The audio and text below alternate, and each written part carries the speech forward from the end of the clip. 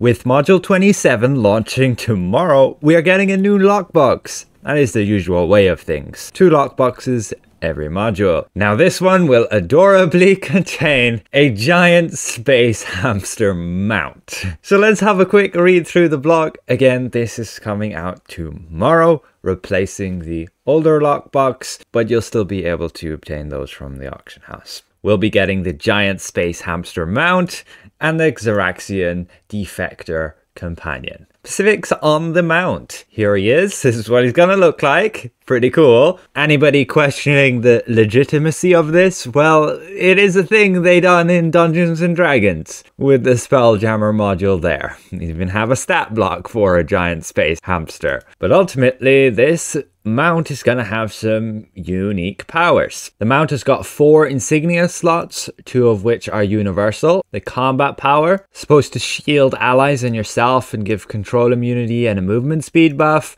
And the equip power is supposed to be crit strike and forte. But to go into more details, which is really nice, they've been adding this lately. They added this with the Battle Pass blog as well on the details of the artifact. But the slots here for the mount will be able to have Executioner's Covenant, Accursor's Resolve with the preferred real insignia. But if you give up that preferred insignia slot and use other insignias, you can get Master's Precision, Mender's Covenant, Trainer's Restoration. They even display with this who they believe the bonus would be for, and they're not wrong with that. Situational beneficial to tanks and healers here. Healers focused, etc. So not the worst mount, but nothing really great there. I would have liked to get another Tacticians with the cooldown reduction when you use daily power here. But moving on, the combat power, Hamsphere. God, how do you pronounce that? You can read through the flavor text here, but ultimately at 100% mount bolster, and this mount being already on Mythic, you're going to give 20% of each target's max HP and shield.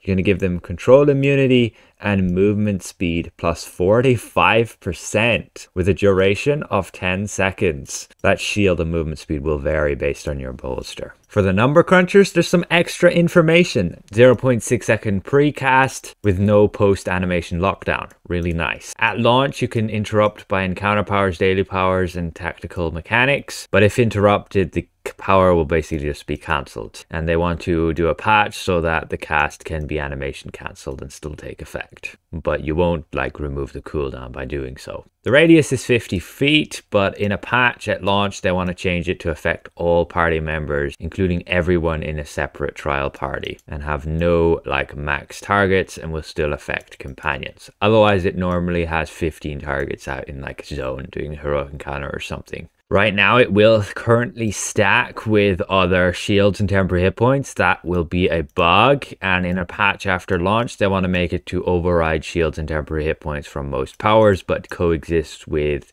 HP and shields from companions. And the same will be for other mount powers that give shield as well. It shouldn't stack with them, but it will from the get-go. As for the equip power, you'll basically just gain 2250 crit strike and forte when again at 100% mount bolster. They hope for this to be a useful stat combination for healers as well as DPS classes. Ultimately, I don't see the combat power as being all too useful. It's situational, nice to have the movement speed, could be useful when running through a dungeon, but not really for this new trial. Unless you want to crutch the CC immunity and not get knocked around by the cannons, I guess. But otherwise, let's go to this companion, the Xaryxian Defector. With the summary, the companion enhancement is a little bit different to the other version called Precision, where you gain 5% instead of 7.5%. This is to make it basically more reliable. When we read the details here,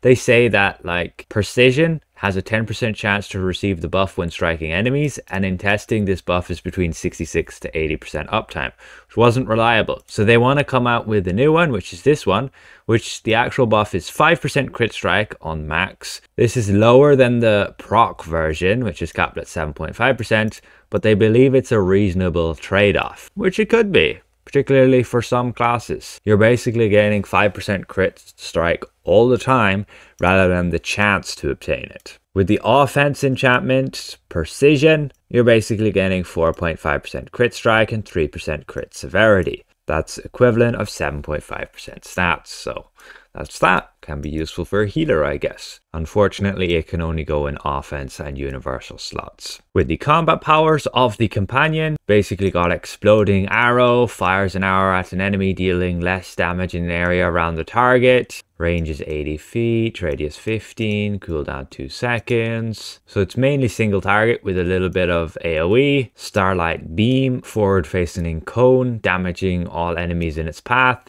Range 55 feet, arc 35 degrees, cooldown 10 seconds. And then sticky bomb, attaches a bomb to an enemy, dealing damage to the target and every enemy nearby after 4 seconds. Range 80 feet, radius 20 feet around the target, cooldown 20 seconds. Interesting. So in closing, they hope that these new headline rewards are appealing to you, and these lockboxes do require enchanted keys to open and retain the same reward structure as before, including plenty of items that will help you continue to progress your character overall. So it won't be anything different in terms of the other rewards, just the new companion and mount. So the structure will be just like this. You'll have a bar which you can progress. You have a chance to obtain all of these rewards when you open them, and you'll get your guaranteed rewards after you open a certain amount there.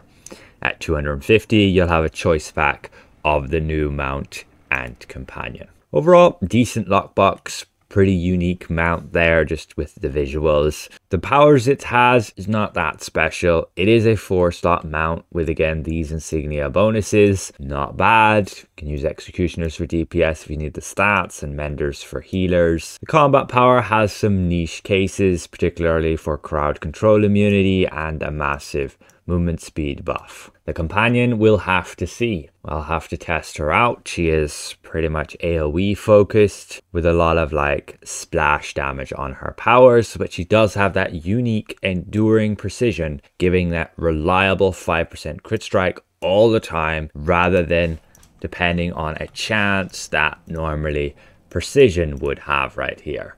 You need to have your summoned companion, and if it's mythic you get it on max quality, and that only has a 10% chance to trigger. So that's interesting. I hope they bring more of those out. More reliable stat bonuses rather than those chances. With the amount of stats going around, we could very well use it. But on some classes where you have a lot of damage over times, a lot of hits, you can generally rely on the 7.5%. So with that said, a massive thank you again to all these channel members for their added support, and we'll see you guys around. Goodbye for now.